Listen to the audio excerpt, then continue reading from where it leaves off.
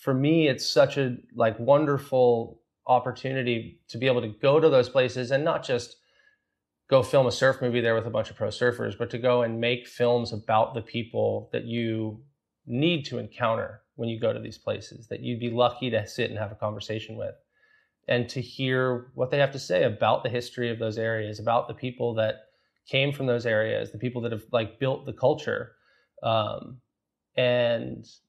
yeah, it's their story. And that's who should be telling it.